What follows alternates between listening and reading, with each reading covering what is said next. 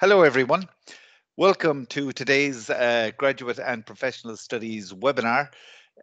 You're very, very welcome, and it's been very informative to have you participate in these sessions and to get your input and ideas at the end. And I look forward to hearing that before the end of today's session at the end of this presentation. This session is called Organising and Analysing Qualitative Data in Your PhD, and in some ways, it's not a rehash, but it's just adding to or building on the session that we looked at on data management in your PhD and techniques of data management in your PhD, which we did back in, which was in July. So today we're going to take that somewhat further and look at organising and analysing qualitative data in your PhD. Some of this will be quite theoretical, I guess. But for the most part, hopefully what it can provide you with is some insight, some advice, some help and tips along the way when you are organising and analysing qualitative data in your PhD. So we're just going to start off with a couple of rudimentary things like asking about what is data, looking then at qualitative data, and looking at ways then of organising and analysing qualitative data, looking at things like research design and research, the difference between research design, research methods, and looking at things like qualitative data analysis. And then we'll just have a couple of exercises, and I just have a couple of points here for you to reflect on as we're going through, and a couple of assertions and opinions made about qualitative data and qualitative data analysis that I'd like to get your opinions on. But as I say, first of all, we'll do a reflective exercise, and then we'll have more of a group discussion at the conclusion of this talk today.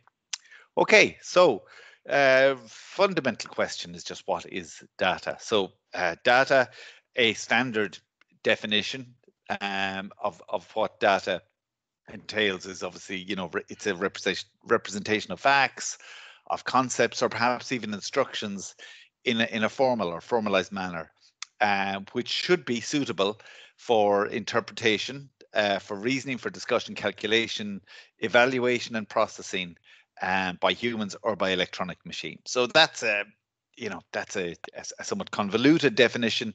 We can also just simplify it and say that data is factual information which has to be identified, recorded, stored, retrieved, analyzed. One could say also interpreted and perhaps reported. Okay, so qualitative data. And again, that definition of data you can look at later. I'll send you all these slides later. And if you do need anything, any more information in relation to this webinar or any of the information here, then please get in touch. But let's look at qualitative data. And I guess why I made this session into qualitative data today is because my own PhD was in the area of qualitative data, but also because I don't have any specialism in quantitative data. I know that my colleague Anna Dwyer is organising quite a number of sessions for you with regard to quantitative data, and I think that's been done by Sean Lacey of the Cork Institute of Technology. And so I'm just looking at the notion of qualitative data and qualitative data analysis in today's session. So it will be very distinct from quantitative data. It doesn't mean that if you're engaged in or using quantitative data for your PhD that this isn't relevant to you, but it may be the case that that those who aren't using quantitative data might find this hopefully informative. So just to talk about qualitative data, what qualitative data entails. So it's obviously non-numeric information, which I suppose distinguishes it immediately from quantitative data. So it can be things like interviews, observations, documents, which can't be, if you like, crunched easily by statistical software. So there's a distinction there between the kinds of data that qualitative data will yield as opposed to quantitative data. And in no way, when I say that my PhD involved qualitative data, it is in no way to denigrate quantitative data at all. Quantitative data gives us amazing information. Sometimes just it yields fascinating insights, but that's not what we're looking at today. We're looking at, if you like, a more in-depth way of yielding, procuring, evaluating and analyzing data. I've a description here from a great, if you like, a doyen, one of the gurus of qualitative data analysis, and he being Norman Denzin, who said that he talked about people's lived experience, their events or their situations, and he called this thick, as in the types of information it would give us would be deeper, perhaps, than what quantitative data would yield. And again, it's no way to denigrate what quantitative data yields, but just what Denzin sought was, if you like, looking at I suppose, richer and more meaningful context, be it social, cultural, or historical context, and the experiences and emotions that people underwent throughout their lives. And that was going to yield, one would hope, perhaps more richer content. I won't say better data, but just more deeper data. But obviously there are drawbacks to that as well, because obviously qualitative data can be very difficult to yield qualitative data from great swathes or great contents of the overall population, whereas quantitative data can give us a summation and a snapshot, a picture in time of a whole society, a whole group of people, or indeed, a whole country. So qualitative data, what Denzin was talking about, was having, a more rich, I feel like a more lived or a richer insight into people's lives. But as I say, obviously there are drawbacks with that in terms of sample size and the extent to which we can extrapolate and generalize and make deductions about wider society from a small sample. Okay, I want you just to reflect on the following. And these are various statements which have been made about qualitative data. And I just want you to reflect for just for a moment or two, just for a few seconds on each of these, and just to get your, I won't ask you at the moment for your insight, but at the end of this, perhaps you can let us know what you think. This is from Snyder from 2010. What do you think of this statement? Numbers impress, but unfortunately also conceal more than they reveal. So just think about that for a moment. That's one assertion, and just see if you agree with that, or if you think this is somewhat, I don't know, a somewhat superficial statement that Snyder has made. So numbers impress, but unfortunately also conceal more than they reveal. And not something I necessarily agree with, but I just want you to reflect on that. This is from Davis from 2007. And Davis said that good qualitative research has equaled, if not exceeded, quantitative research in status, relevance, and methodological rigor. Okay, so again, just reflect on that. Just if you think that quantitative research, has been exceeded or surpassed by good qualitative research in terms of its status, relevance, and methodological rigor. Again, if you remember, I think last week we were reflecting upon one of the myths of research, that some people feel that, without numbers, that your data isn't going to yield very good information. But that, if you like, is something of a myth with regard to research. And certainly there are a lot of people who champion qualitative data as yielding richer and more relevant information. This is Miriam, who said that back in 2009, who said there is almost no consistency across writers or across researchers in how the philosophical aspect of qualitative research is discussed. Again, looking for consistency with regard to how qualitative research is discussed, or perhaps even identified and defined also. Sorry. Yeah, just if you reflect on that for a moment or two. And next of all, we'll just look here at Souter from 2012, who said that every researcher makes sense of the field in a personal, socially constructed way. And, you know, that is something maybe that you all, or that we all apply when we're dealing with qualitative data, and when we're dealing with research, that you make sense of the field in a personal, socially constructed way. Okay, so they're just things I just wanted to put out there, and just to get you to reflect upon as we go through today's webinar, just to see, and maybe at the end we can discuss some of those particular points. These are also questions that I would ask you to consider. You know, how would you describe your own PhD project?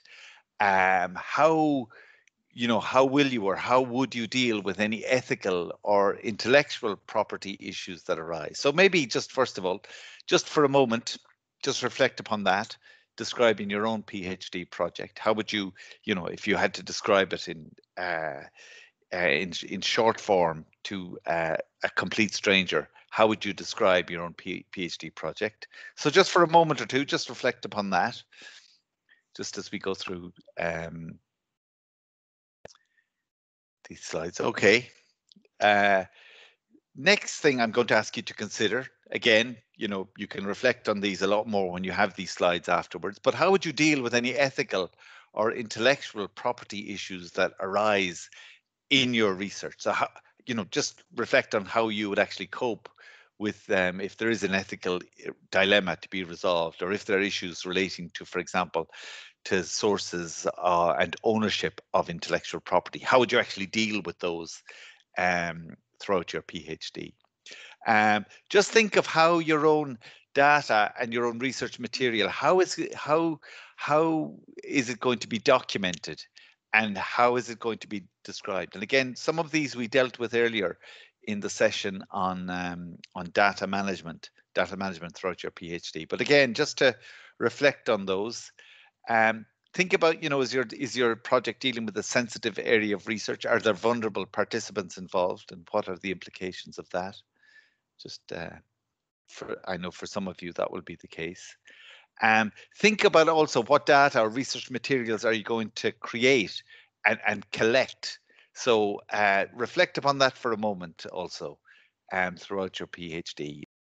What data do you intend to create, or indeed to collect and analyze throughout your PhD? And just think about the policies you'll apply in terms of ethics and in terms of data management. What are the actual, if you like, what are the standards that the university expects, or what are the policies that are there with regard to data management and storage and retrieval, and if you like, and disposal of data, and particularly sensitive data, at the end of your project, and for how many years or for how long will you be required to hold on to your data after your PhD has finished. So think about those also, and just think about, does your department or does your school, does it require something called a data management plan as part of PhD progression? I know for some of you that is the case. For some, it may just be for a small number of you, but I know it certainly applies to some people. So that's just a question maybe for you to consider. Do you need a data management plan for your PhD? So we're just talking about, organizing and analyzing qualitative data. That's something also to keep in mind. When it comes to the whole issue of organizing qualitative data systematically, when we look at issues such as storing data, copying data, backing up and retrieving data, and handling and analyzing data, I just want you to consider things like, what formats are you organizing your data in? How is your data to be retrieved? What issues could arise, for example, if there is update with regard to software, or what happens, for example, in a case, for example, of the emergency that we're living through at the moment of the pandemic, or what happens to your data if you can't get access to that data at a time of crisis such as this. And also that issue which I raised earlier, which I think is a good one to reflect on, about what happens at the end, if you like, at the end, at the life cycle of your data. What happens to your data? Where is it stored? How long do you have to keep it for? And is there an obligation for you to destroy your data, or to confiscate effectively your data at the end of the project? So think about that also. And also issues of, well, who owns your data? Is it your data to keep? Is it the universities? Does it belong to a publication house where you have published um, your data in a journal? So all these questions are ones to reflect on and consider, and perhaps can give you a more rounded appreciation of what you are actually doing when you are organizing and analyzing and engaged in, as I say, qualitative data analysis throughout your PhD. So also just think,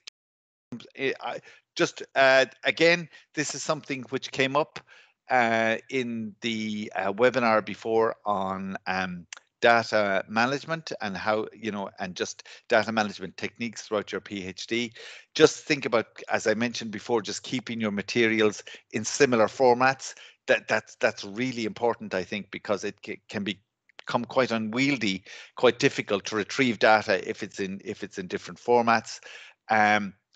Also, this is good advice. I think this came from, this might have been from a session I did on organizing and analyzing data in, I think this is in Sheffield Hallam University. There was a good tip there to collate raw data so that you have space to add comments. And I did this throughout my own PhD when I was transcribing interviews. I just made sure that there was enough there when I had written down everything, just to make sure that I had enough space to add comments to my transcripts.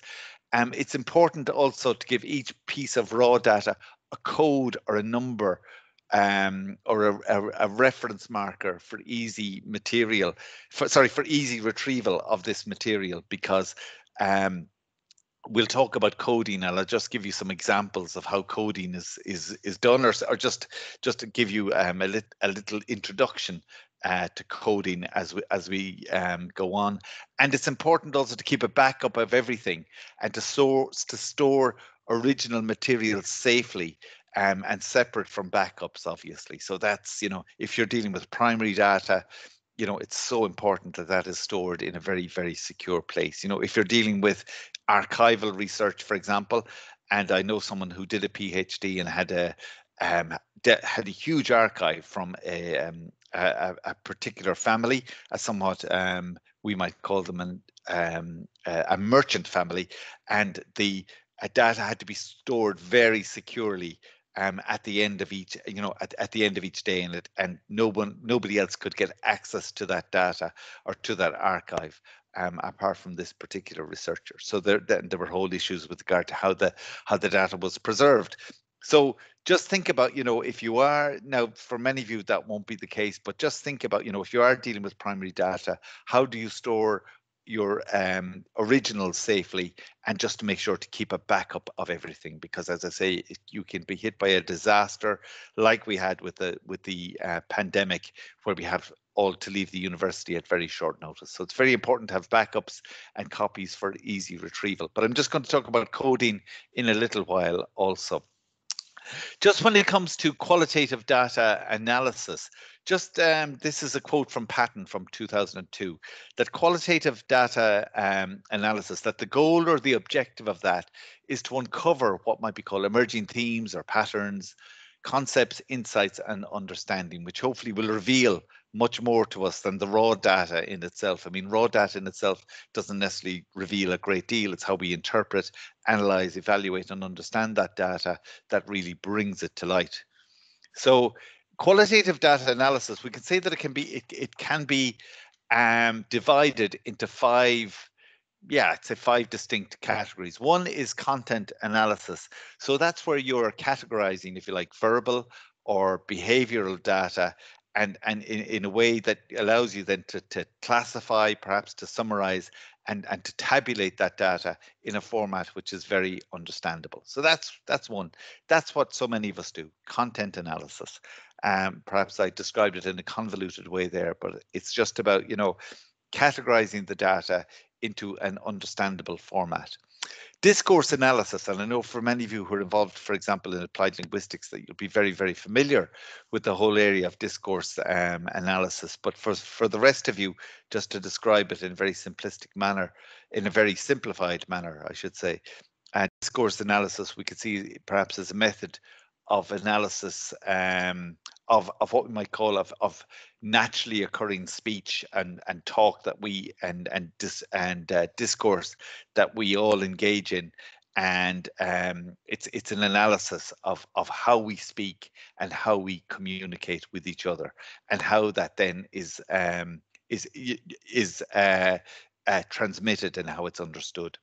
I hope I've got that right. Framework. So the next one that we have is something called framework analysis. And again, this is about, if you like, identifying within the data, if you like, a kind of a thematic framework.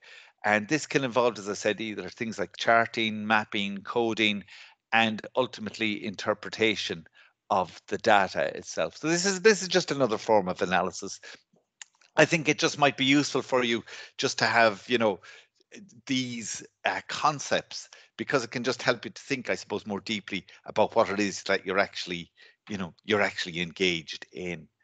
Another, and this causes a bit of, this causes some confusion every now and again, because we call it grounded theory. And in fact, many people say that grounded theory is not a theory at all, that it's much more a method. And I suppose, yes, it is. It is actually a method, I would say, rather than a theory. But ultimately, grounded theory is contributing, and indeed in some cases building a theory. So what is it? Well, it's grounded theory starts, we can say that it starts with the analysis of a single case in order to formulate or to build or to create a theory. And then what happens, usually, if I've understood it correctly, is that additional cases are built around that, and they are then evaluated and examined to see if they can contribute to that particular theory. So it's a way of, if you like, of constructing theory, but it's much more a method than an actual theory, and that leads to a bit of confusion. So we could call this, if you like, grounded analysis or a grounded method rather than grounded theory, but officially it is called grounded theory. And the last type of data analysis, excuse me, when it comes to qualitative data analysis that we have, is something called narrative analysis. And again, in a simple manner, this is, you know, this is, if you like, taking into account, if you like, the experience or the articulated or verbal experience, you know, experience of individuals as it's articulated and verbalized to us, as it's told to us. So it's effectively taking what people's insights and their stories, and it takes into account their different experiences, and it analyzes those in a manner, you know, which is communicable and understandable. And I suppose what's important here is that narrative analysis, it's a really good example of primary data, because you're engaged in, for example, you know, primary qualitative data, because you're examining, you know, you're reformulating people's stories. So that's what you're taking from respondents. You're taking their stories, but you're taking into account also the context of each case, and the context and different lived experience of each respondent. So that's what we might call narrative analysis, as I understand them. And sorry, could I just ask everybody just to mute their microphones a moment? Just we have some distraction there. Okay, thank you. Okay, so just look here, and these again are just a couple of things. This is just to, if you like, distinguish qualitative analysis from quantitative analysis. normally when looking in statistics or with quantitative analysis, there's a focus on what's called the p-value. Here it's replaced in qualitative analysis with something called, pattern seeking and extracting meaning from rich and complex sources of linguistic or visual data. In qualitative analysis, much effort is expended and directed towards creating new categories. So we have like words and symbols and metaphors, and we have all these linguistic tools and visual data and images, which may be used instead of, if you like, the typical number crunching used in quantitative data analysis. And we can say that it's less linear and it's less prescribed than statistical analysis using quantitative analysis. So that's just a way of distinguishing both, if you like. This is again from Souter from 2012, where Souter talks about, I just want you to reflect on this description of qualitative data analysis. So just think of the type. So this is what Souter said. Souter said the types of thinking and skills needed for qualitative data analysis are different from those needed for quantitative data analysis. And I was somewhat surprised to read this because I thought the thinking and skills are different, because everybody, where people are engaged in research, I don't champion one above the other. I don't see how, I don't see why quantitative data analysis should be recognized as somewhat that the thinking and skills required for that should be somewhat should supersede those for quantitative data analysis. Quantitative data analysis, as I say, can really yield fantastic data, and it needs a lot of scientific rigor behind it also. So it's somewhat surprising that somebody would say that the types of thinking and skills needed for qualitative data analysis are different to those needed for quantitative data analysis. Souter makes the claim that creativity, divergent thinking, keen perception of patterns among ambiguity, which we can find quite prevalent in qualitative data, and strong writing skills are helpful for qualitative data analysis. I think that these skills, to be honest, are as relevant for quantitative data analysis, but that's where I differ from Souter. So where Souter says where statistical analysis often centers on the p-value, qualitative data analysis involves more time-consuming extraction of meaning from multiple sources of complex data. But that is not to say that quantitative data cannot be complex also, and we have infinite numbers of instances where quantitative data can also be very complex and can require incredible skills and deep intellectual thought to analyze and evaluate quantitative data. So I just wanted to put that out there about qualitative data, that there is a kind of sense that qualitative data requires a very, very different skill set from quantitative data. As I say, it's not something I necessarily agree with, because I don't like the idea of one type of one method or methodology being championed above the other, when both types of qualitative data and quantitative data analysis can yield, such fantastic data. I think there are advantages, obviously, and disadvantages to both, and very much depend on a particular situation, what it is that we're striving to find. Okay, just with regard to an inductive approach, and I suppose if we talk about inductive research, and I guess for so many of you, what you're engaging in is inductive research, where you're observing a phenomenon, you're observing, if you like, specific phenomena, and making observations about specific phenomena, and then drawing generalizations, or if you like, creating theory from that, which effectively becomes the creation of theory, or making findings or conclusions based on the observation of specific phenomena. So qualitative is, I suppose it's important to remember, the qualitative data analysis generally often follows, I would say often rather than generally, follows an inductive approach, in the sense that explicit theories are not imposed on the data beforehand. So the data, if you like, are allowed to speak for themselves, by the emergence of conceptual categories and descriptive themes, as Souter says. So just to distinguish it, if you like, what this means effectively is that qualitative data a lot of the time doesn't always begin with a general theory that is imposed on the data. It's that the data will yield the theory, and this is very much the case with regard to, for example, to grounded theory, which I mentioned earlier. So that's just one approach to qualitative data analysis, if you like, that is somewhat perceived that you have an inductive as opposed to a deductive approach to the data analysis.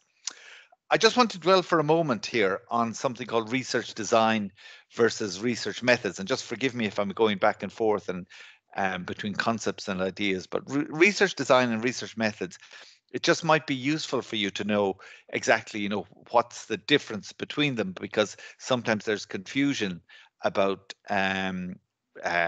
research methods. Sometimes a method is ascribed to a design. So just to let you know that both of these ideas, both of these concepts are closely related. But I would say that research design is a plan to answer your research question. So how are you going to go about answering your research question? And for some of you, this may well be a question which appears in your that your examiners will posit to you in your viva voce. Tell us about your research design, rather than necessarily about your research question, but or for example, or your research method. So how did you how did you create this plan to answer your research question? So that comes a bit before the method itself. And the method is the strategy, we can say the strategy that you use to implement that plan. And again, we've talked a lot, and I hope it doesn't confuse you when I raise issues, for example, with regard to distinguishing research method from research methodology. But I would say we have something else thrown in here, okay, called research design. Just that's your plan, for how you're going to answer your research question. I'll just give you some examples of research design and obviously research method is how you go about answering that question, what tools or instruments you use to answer the research question. So these, if you like, are types of qualitative research design, and one of those, for example, would be grounded theory. Our friend grounded theory, which we saw as a form of analysis, but it's also a type of research design. And obviously grounded theory sets out, as I said, to construct or to discover theory from data. That's usually what it's a grounded theory is, where you're looking at analysis perhaps of a single case and with the intention, for example, of formulating a theory, and then you examine additional cases to see if they contribute to the theory. So you could be dealing with a very, very small sample, very small sample size in which to construct or discover, construct a new theory or to discover a theory from the data. So that in itself can have its limitations, because you are ascribing or you're generating theory from a very small group of participants. Another type of research design could be ethnographic studies. That's where the researcher or the researchers where they observe or they interact with participants in their real life environment. So that's another way, if you like, of looking at, if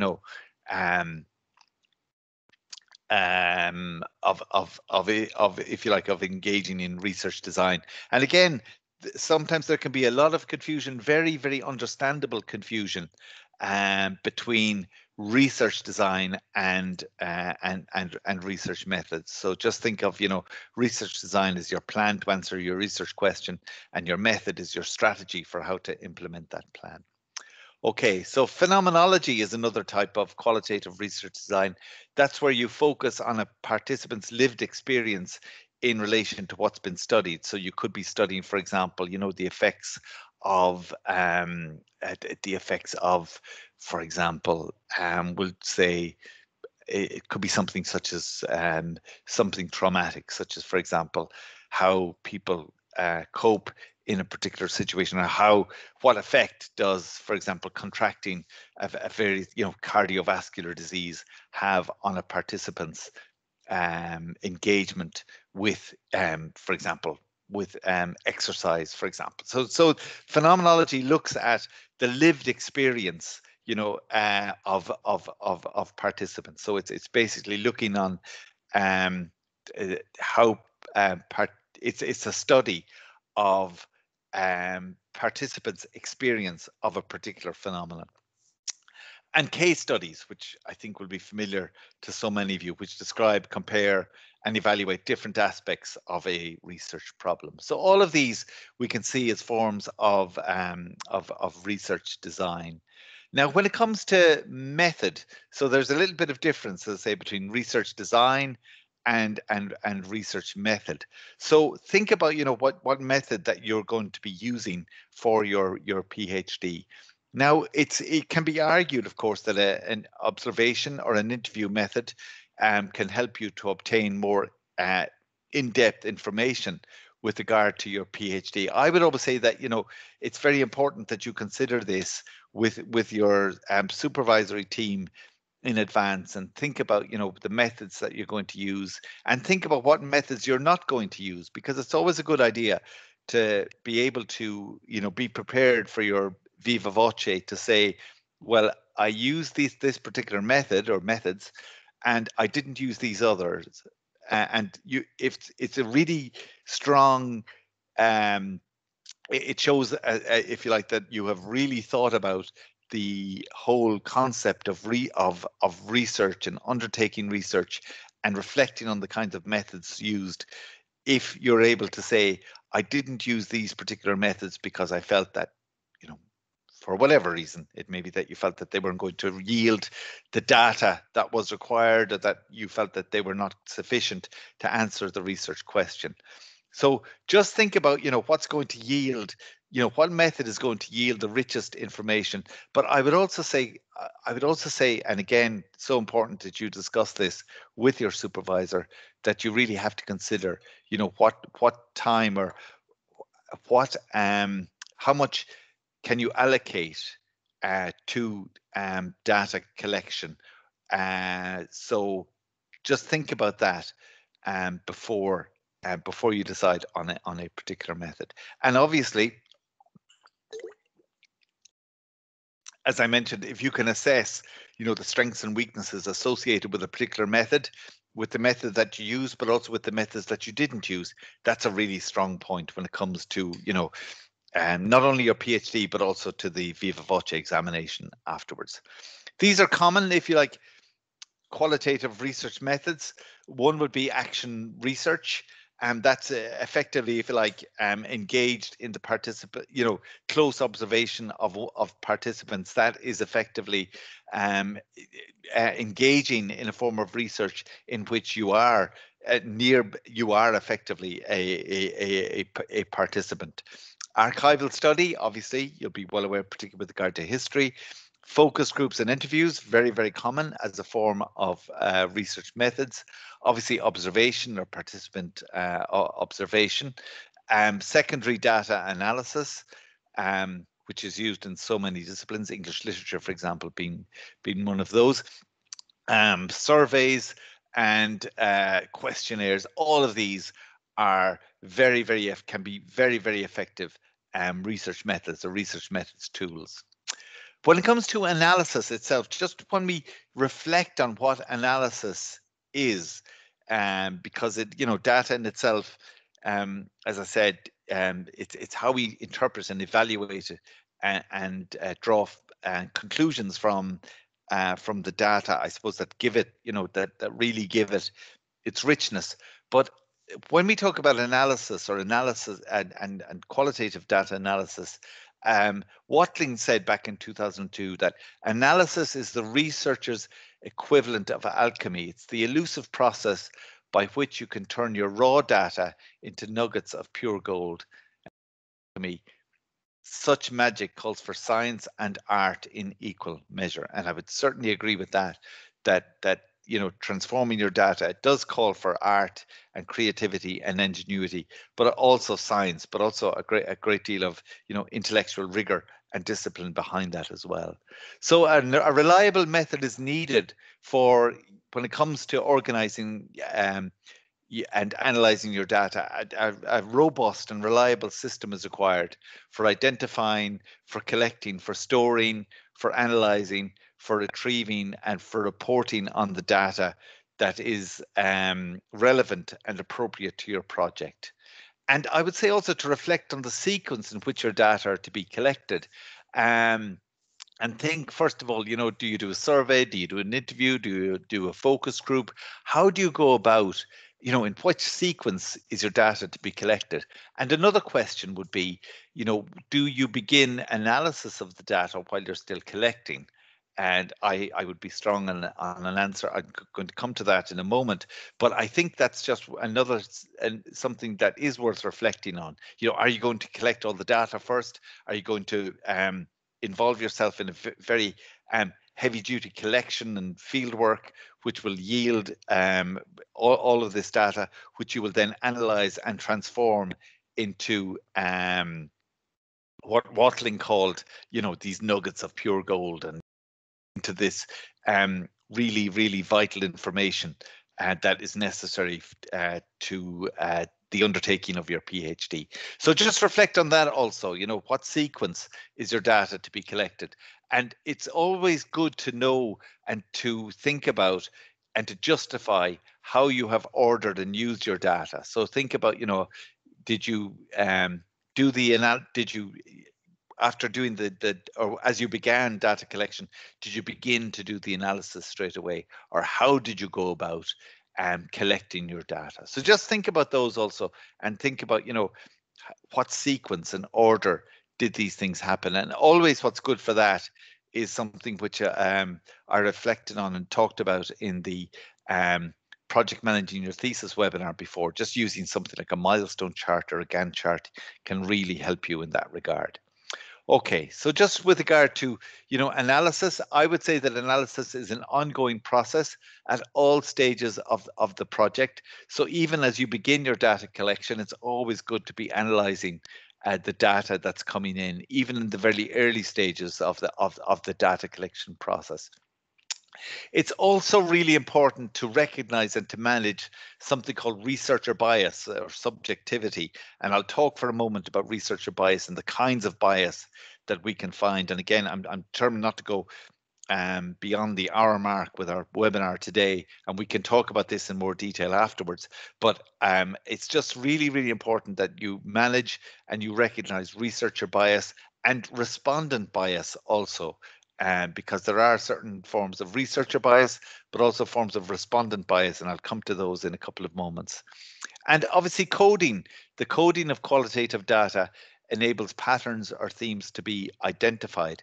And just when it comes to the data analysis and the various project stages that we can say that there are, we can say that first of all, what you're doing is you're defining and that you're identifying data, your collection is yielding this data. You're defining the data to be collected, you're identifying it, and then you're going out and you're engaging in it. You're, first of all, if you like, you're engaged in sampling. So it could be purposive sampling or snowball sampling. You must decide on your sample size. Very important that you engage with your supervisor on deciding how big is your sample size going to be, and just to make sure that your sample size is not too unwieldy, because particularly when you're dealing with qualitative research, a lot of us try to be ambitious and to have large sample sizes, but sometimes that can mean that the data itself is not as rich as it should be. So that's something that which is that is a byproduct, if you like, or of each PhD project. So that's something that you have to reflect on before you go and begin your data collection. Obviously, then you have to think about categorizing and and manipulating data. And that doesn't mean that you go and you manipulate the data. What I mean, that doesn't go in a bad sense. What I mean here is that you're categorizing the data, and you're putting it into various, you're segmenting the data. Segmenting might be a better word to use than manipulating there. So you're categorizing the data into various formats. And also you could be engaged in, particularly when it comes to grounded theory, if you're using grounded theory as your form of qualitative data analysis, that you're engaged in theory building and testing, and you're also then engaged in reporting and writing up the research at the and writing up your findings as a result of your data collection and data analysis process. Just with regard to coding, I mentioned coding there, just how important coding is, when we're engaged in, particularly when you're engaged in identifying, if you like, or formulating, if you like, a thematic framework, or just trying to identify patterns in your research or themes in your research throughout the PhD. So coding would allow you to segment and to categorize themes and patterns in your research. And there's a lot of different types of software which can be used for this. NVivo would be perhaps the most famous of those. There are others like Deduce and RQDA, etc. So these can all be used with regard to coding. I just want to show you an example of coding and how it might look, or what types of categories can emerge from various questions that are posed. This is from Dudovsky, which is from 2018, and this is a table. This is just research titles and elements which are to be coded, and just how to identify relevant codes. So if you look there on the left, you see there it says research title, Born or Bred, Revising the Great Man Theory of Leadership in the 21st Century. That was the notion that, that leadership required a great man, or somebody imbued with a cult of personality, or a very, very strong leader, that, or for example, a leader that would be universally respected within a territory or country, or a leader that was charismatic and had incredible qualities of ambition and innovation and drive. So this was the notion that, that leadership, that leaders were effectively, that they were born, that they were the great man theory meant that, that a leader was someone who would attract universal respect. So this is a project. So it says Born or Bred, Revising the Great Man Theory of Leadership in the 21st Century. Look there at the elements of that to be coded. It says leadership practice. So those are the elements that one is looking to code, and using the following codes: born leaders, made leaders, and leadership effectiveness. So there are codes which are used to categorize or to create themes within the research. Really useful as a way of segmenting and making the research more manageable. If you look here, if you look at the last one here on the left-hand side, where it says an investigation into the ways of customer relationship management in mobile marketing environments. So look there at elements to be coded.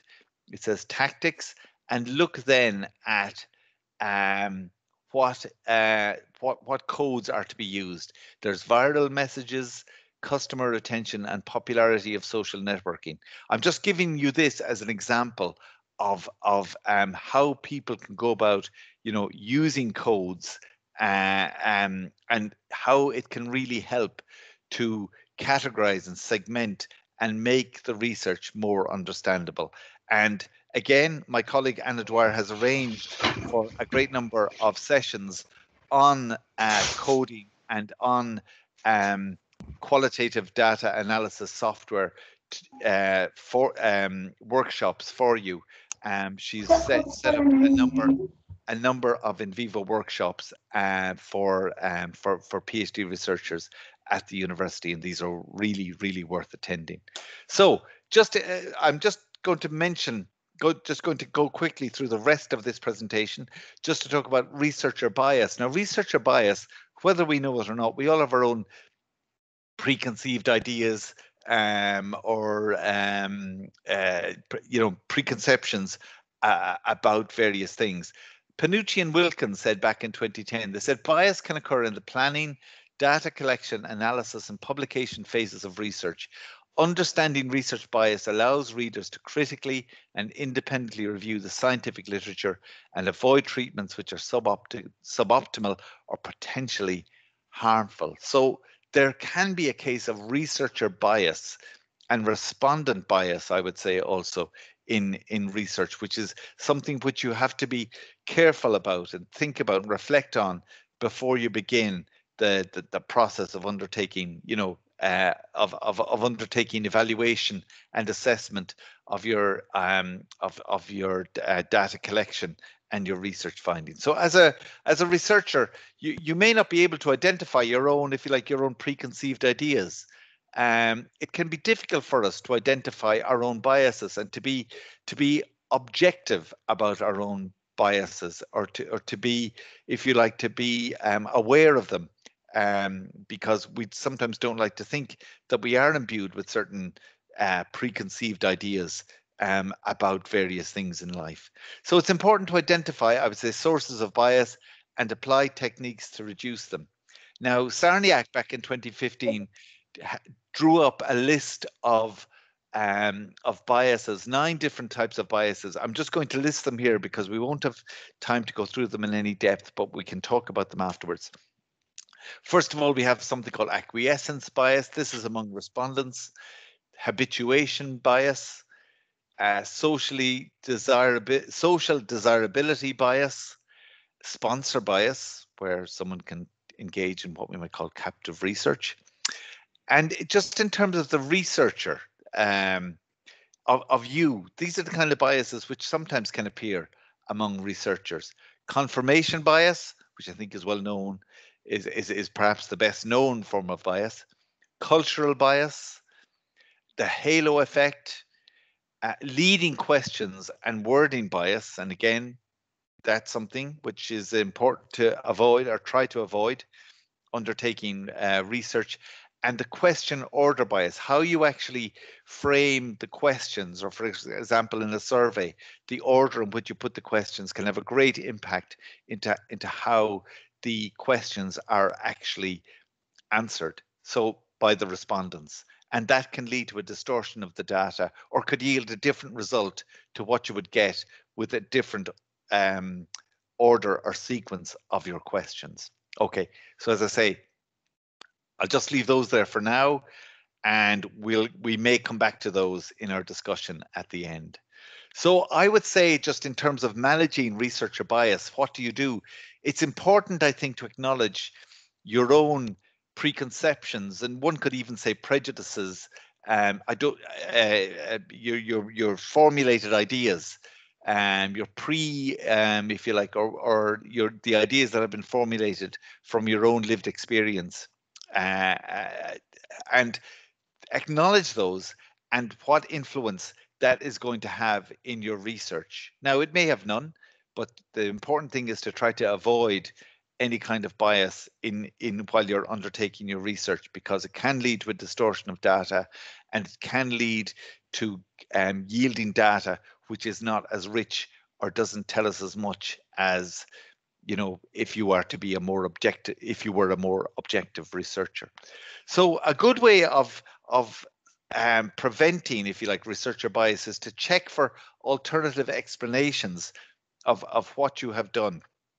And that's always a good way of seeking to manage researcher bias. Have another way you could do this, and again, this isn't always possible, but have the participants review your results. Now, it could be the case that participants don't like what you reveal in your results, but but also it can be beneficial to give your participants insight into what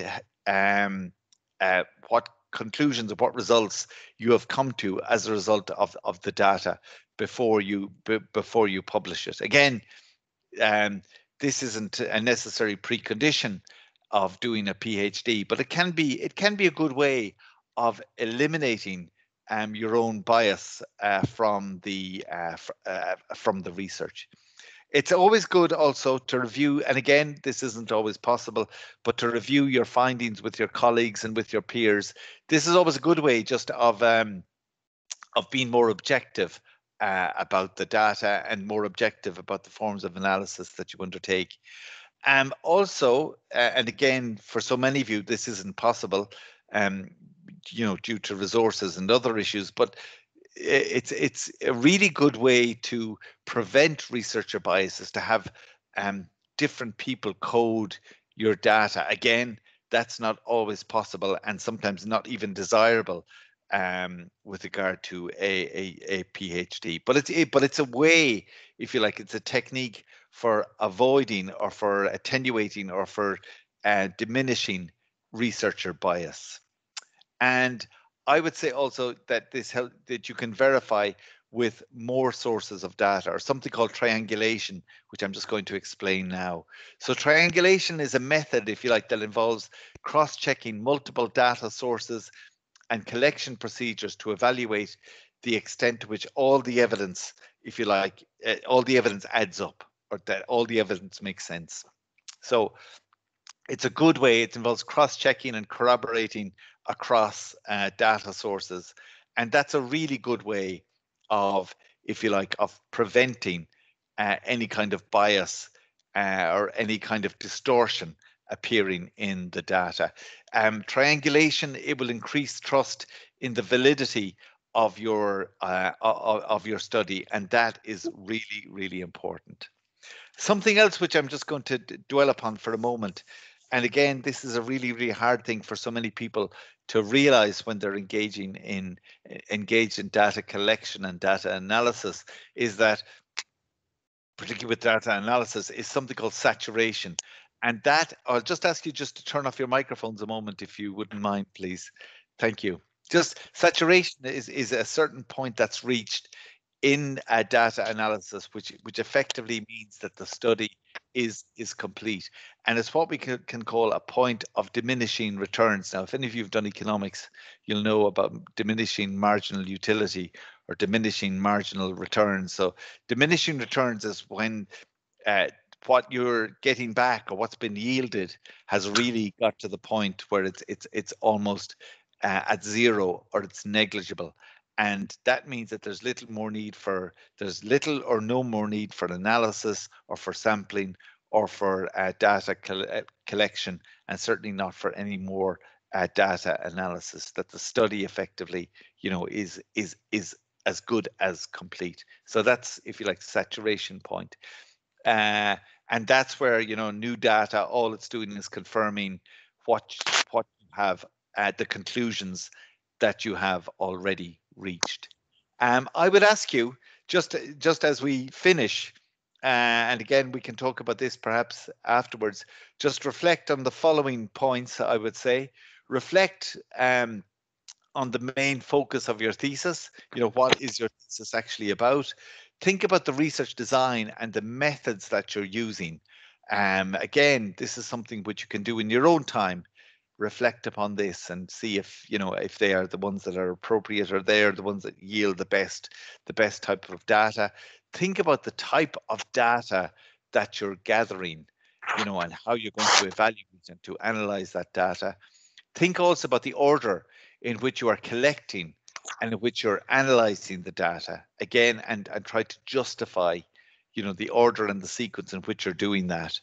And think about how you're organizing your data for analysis, and think also about potential for bias by you and the participants. Or are the participants, are they merely are they engaging in acquiescence bias, where they are merely, if you like, confirming? They want to be seen to confirm, or they want to give you the answers that they think you want to hear. So that's very different from getting really strong, rich and objective data.